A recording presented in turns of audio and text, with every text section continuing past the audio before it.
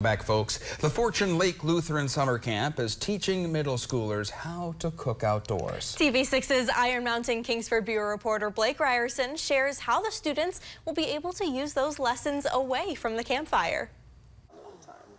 This morning, campers at Vagland, a section of Fortune Lake Camp, cooked the first of many meals for breakfast, French toast. The campers belong to the Night Owl program, a week-long session teaching kids outdoor survival and cooking skills. Third-year camper Mia Caldwell says the program also teaches lessons useful away from the campfire. Probably team building, because all of the stuff here, we work with a team and we don't just do it by ourselves, so it definitely helps that. The 6th to 8th grade students start their own fires and learn food safety lessons through the week. Vagland coordinator Will Davis says the camp is almost completely self-sufficient. They do their own dishes. Everyone does their own dishes. Everyone does their cast iron, which is their good old metal Dutch oven or griddle. And so learning how to dry it, learning how to actually cook on the pan and not just like flip stuff around.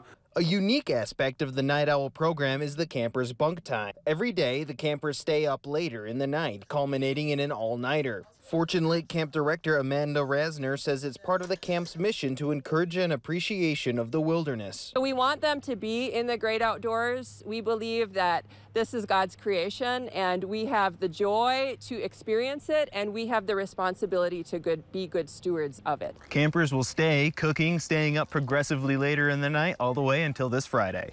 Blake Ryerson, TV6 News, Crystal Falls. Rub it in, Blake.